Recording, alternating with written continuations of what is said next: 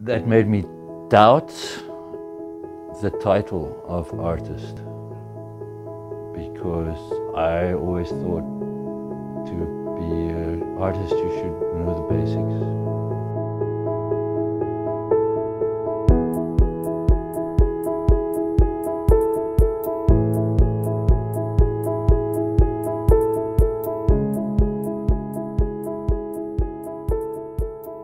Creation experience is very satisfying. It's always, you always delay it. It's always a matter of, it's like doing the dishes. It's like, oh, I've got to do the dishes. When you do the dishes, it only takes 5 minutes. It's like, oh, I want to do that painting, da, da, da. And when you get around to it, you realize, why aren't I doing this all the time? It's such a fantastically rewarding thing to do. Satisfying, you know? Yeah. Whereas, but I have everything at hand. If I had to, like a lot of people have to dig out the paints and the paintings and that, and to get prepared to paint. And I think that's a big setback. If everything's out already, you can just grab it anytime you want. Then it's not about, oh, I have to. It's not such a big deal. You just do it. But I know a lot of creative people that, oh yeah, I haven't painted for some time, or I haven't drawn for some time, and I'm sure they're not happy. I paint or draw every day, just about. If I work on other jobs, I come home, I still paint.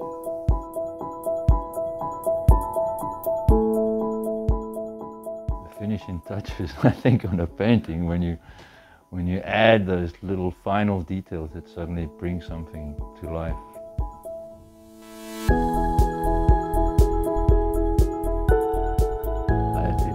I still actually, I am a creative person, and a lot of people call me an artist, but I don't know what an artist is anymore.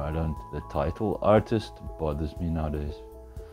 I had a debate with someone recently.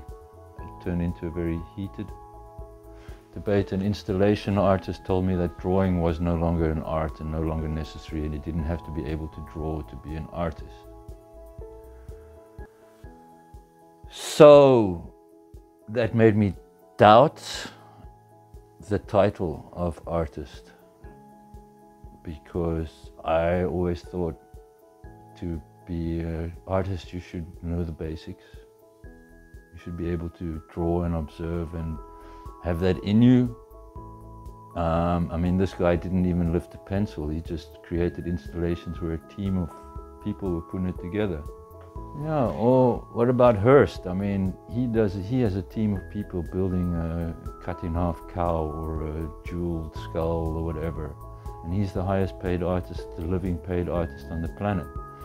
So, I don't know anymore what to call myself, a creative or a producer, I don't know, but I no longer feel secure with the title of artist.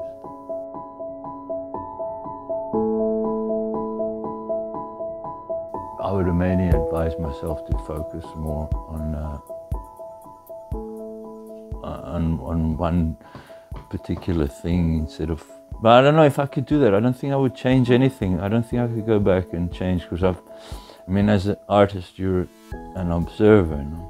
Your role is to look and learn, and how you interpret that. I think my advice to artists would be to never doubt themselves, to just go ahead and do it. And yeah.